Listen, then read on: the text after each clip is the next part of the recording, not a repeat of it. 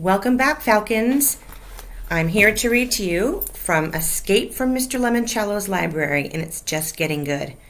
Remember, they were waiting at the end of Chapter 9 for Friday night to come and for the grand opening. Kyle had won one of the 10 winners of the essay contest, and he was waiting patiently for Friday night, and finally, it's Friday night.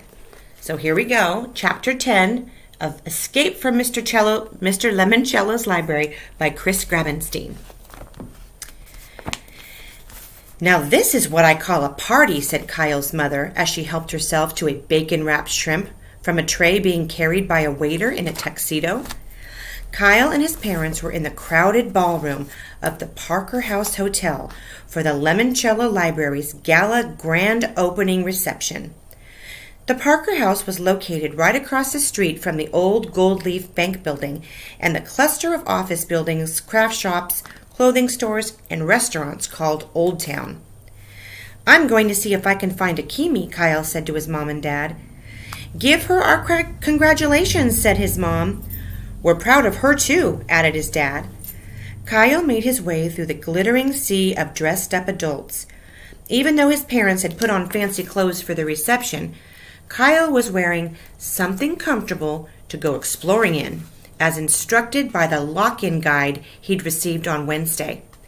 He'd packed a sleeping bag and a small suitcase with a change of clothes, toiletries, and yes, as requested, an extra pair of underpants. Kyle saw Sierra Russell all alone in a corner near a clump of curtains. It didn't look like her mother had come to the party with her. Sierra, of course, had her nose buried in a book. Kyle shook his head.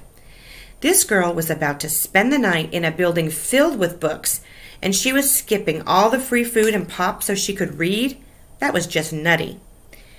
Haley Daly, wearing a sparkly blouse, was posing for a wall of photographers who wanted to snap her picture.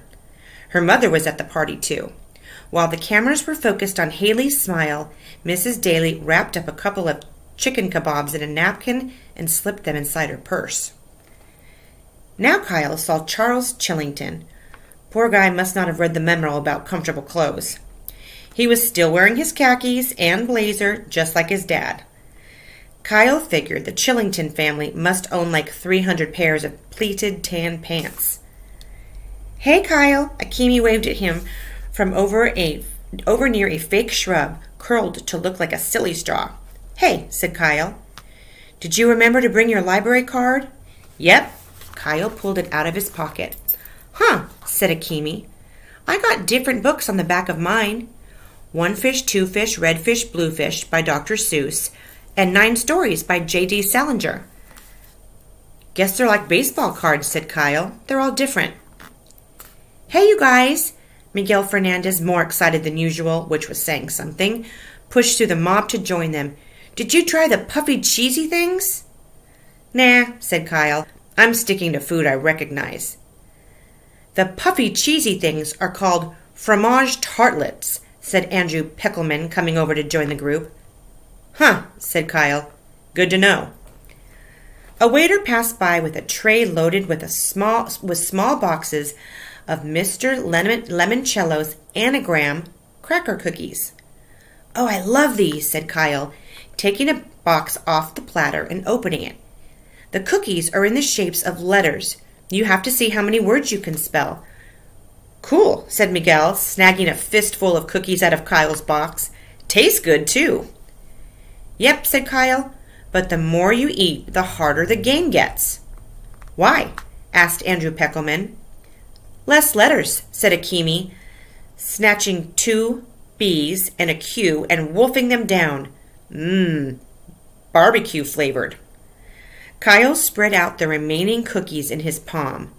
UNFEHAV.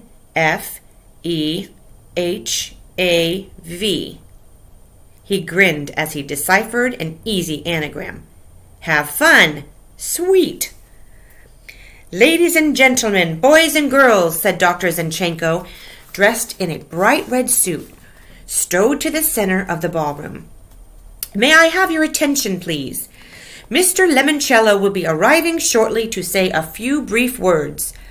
After that, I will escort the 12 essay contest winners across the street to the library. Therefore, children, might I suggest that you eat up? Food and drink are not permitted anywhere in the library except in the Book Nook Cafe, conveniently located on the first floor. Miguel grabbed a few more puffy cheesy things. When she thought no one was looking, Mrs. Dally shoved a napkin bundle of bacon-wrapped shrimp into her purse. Akimi nibbled a couple of chocolate-dipped pretzel sticks. Aren't you going to grab more grub? She said to Kyle. No, thanks. I only like food I can play with. One last thing, announced Dr. Zenchenko. We, of course, want our winners to have fun tonight. However, I must insist that each of you respect my number one rule. Be gentle with each other and most especially the library's books and exhibits. Can you do that for me? That's a really good role, right? Yes, shouted all the winners except Charles Chillington. He said, indubitably. Good thing the library has dictionaries, muttered Akimi. Half the time, that's the only way to figure out what Chillington's saying. Suddenly, all the adults in the ballroom started clapping. Mr. Lemoncello, looking like a beanpole wearing a tailcoat and a small, tiny birthday party fisherman's hat, strode into the room through a side door. Thank you, he said, stretching the elastic band to raise his kid-sized hat and tipping it toward the crowd. You are too kind. With that, he let go of the hat. It snapped back with a sharp thwack. As Dr. Zenchenko informed you, I'd like to say a few brief words. Here they are. Short, memorandum, and underpants.